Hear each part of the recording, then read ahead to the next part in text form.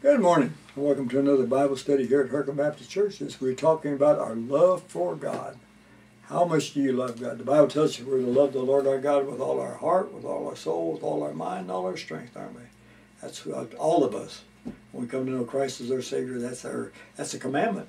He's not just suggesting that we do this. He's not saying if you feel right toward me, do this. He's saying you're commanded to love Him with all your heart, with all your soul, with all your mind, and all your strength, and to love your neighbor as yourself.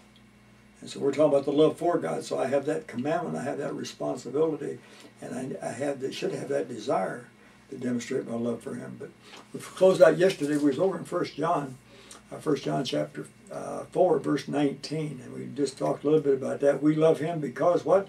He first loved us. So we see that God set the standard, and we talked a lot about that, how that we were dead in our trespasses and sins and all those kind of things. But He sent His Son into this world. Why? Because for God so loved the world, right?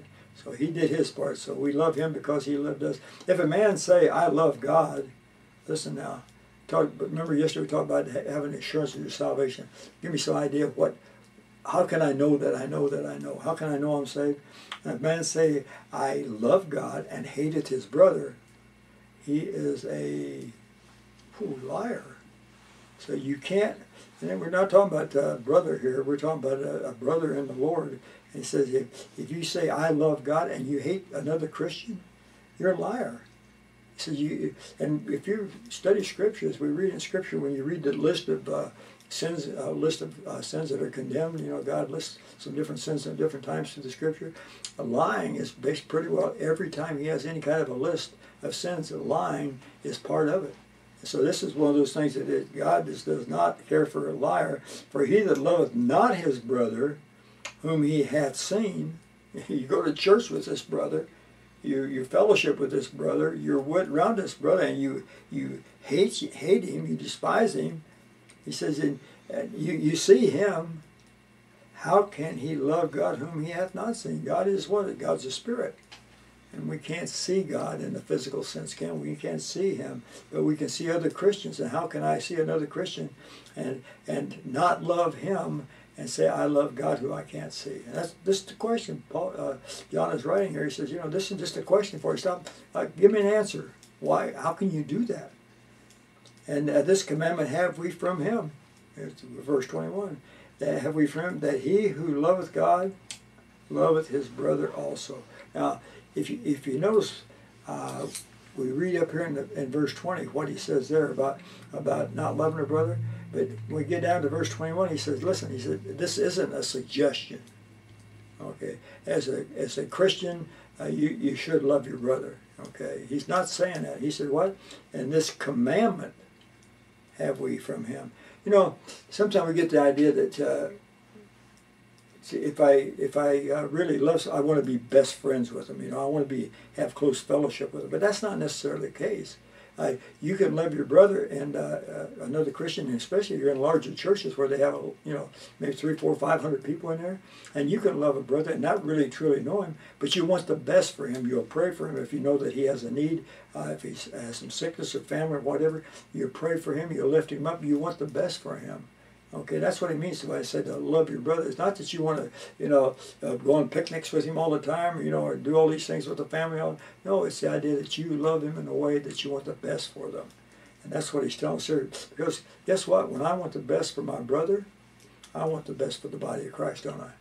See, he's part of the body of Christ. How can I hate a part of the body of Christ? That's like saying, I hate my left arm. I hate my left arm. Well, I don't hate my left arm. I'm left-handed, so I would not hate my left arm. But the idea is we're part of the body of Christ, so we need to lift up one another. We need to encourage one another. And if I have a problem with a brother, I need to get it taken care of. And there's a scriptural way to do it, isn't there? He tells us about that. If you have aught against your brother has aught against you, how to deal with these things. So this, again, it gets back to being a commandment. It's not a suggestion. So then we go to chapter 5, verse number 1, see what he says. Whosoever believeth that Jesus is the Christ is born of God. And everyone that loveth him that begat, loves him also that is begotten him. So we see then the relationship between the Father and the Son, don't we? Whosoever believeth that Jesus is the Christ, the Messiah, is born of God. And everyone that loveth him that begat loveth him also that is begotten him. So we see then that the idea of loving God, loving the Father, loving the Son. And by this we know that we love the children of God when we love God and keep his commandments. So the idea is what I'm trying to do here. We know that we love the children of God, and here's the evidence. So this is one of those things we was talking about where you can find evidence in here for salvation. We know that we love the children when we love God and keep his commandments. Jesus, what he talked about, he said, if you love me, keep my commandments. And Jesus told us, he said, you know what, if you really love me, let's see you demonstrate it. I want to see you do it. I want to see you obey my commandments. So that's our challenge. That's our commandment. He says, so we love God and keep our commandments. For this is the love of God, that we keep his commandments, and his commandments are not grievous. In other words, God's commandments are not burdensome. They're not meant to burden us down. They're really meant to set us free. They give us the opportunity to worship and to honor him and to be obedient to him. When we obey the commandments, that means we're being obedient to him. And what does God want? God doesn't need big buildings. God doesn't need all. He wants, what is it? He wants obedience. He said, just obey. Just do what I tell you to do, and I'll be as happy as I can be with you. And we can have great fellowship if you just be obedient. Because then God can use you. And that's how you can demonstrate your love for God, by being obedient and being willing to be used by him. Allow him to get in and work in your heart and work in your life in a way that's going to bring honor and glory to him. And so I'm going to go down a couple more verses here. For whatsoever is born of God overcometh the world, and this is the victory that overcometh the world, even our faith. If you remember back over as you studied about the churches over in Revelation, everyone says, he that overcometh. And so it's like, he that overcometh. How do I overcome? And we see it right here.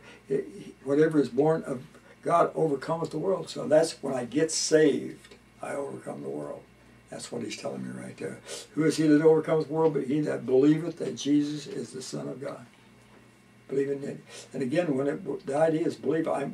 It's my faith. That's my trust. I believe that truly is. He is who the Bible says he is.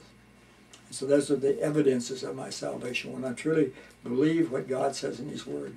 And we just, I mentioned yesterday, we talked about the different things in the Bible that we can look at to see here in 1 John, rather, about our assurance of our salvation. I just want to read one more before we close out here. Over in the second chapter of 1 John, in verses 15, he says, love not the world, and neither the things that are in the world. If any man love the world, what? The love of, or the love for the Father is not in him. So there's an evidence right there. So it gets back to the idea of the preeminence. When God is on his throne, when we have him in the proper place, and we love him like we should, then the world is pushed aside. The world, the flesh, and the devil is what gets in our way in our worship of God. Okay, so that's the constant battle. But we can have victory over that. We stumble. We're not sinless, but we have the victory because we talked about it, being indwelled with the Holy Spirit of God, and we then have the strength through the Holy Spirit and the Word of God to walk closer to him. I talk about sanctification a lot. As I walk this pathway of life from the time of my salvation to the time of my death or my separation through the rapture, I'm going to be drawing closer and closer and closer to him. I'm going to be not being sinless, but I'm going to sin less as I walk with him. And that's our goal. So when I want to demonstrate my love for God, I do it with obedience. All right? And when I'm obedient, then I'll be doing the things that will honor him and that will bless the Savior. So if you don't know Christ as your Savior, you need to let this be the day. Really, you don't want to let another day go by because you don't know that you'll have tomorrow. Right now, you have this moment in time. You know, we get up in the morning and I thank God for the day, but I only have that part of the day that I know. I'm looking forward to the rest of the day, but I only have that moment. We live moment by moment. We don't live.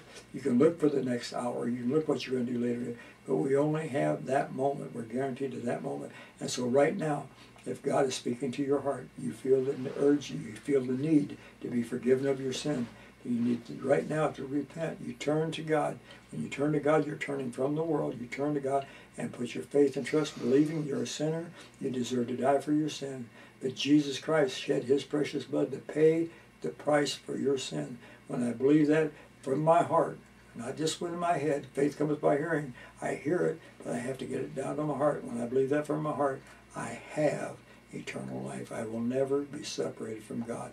And when we read 1 John, and we get the assurance of our salvation. So let's pray. Heavenly Father, again, we thank you for this day and for this time. We pray you would be with each one of us, again, work in our hearts and lives in a way that we can demonstrate our love for you. And for those that don't know Christ, we pray this would be the day, Lord, that this would be the very hour that they would hear the gospel. If they haven't ever heard the gospel explained, that they would hear from someone and they would come to know Christ as their Savior. We thank you for loving us. We thank you for what you've done. We thank you for what you're going to do. In Jesus' name.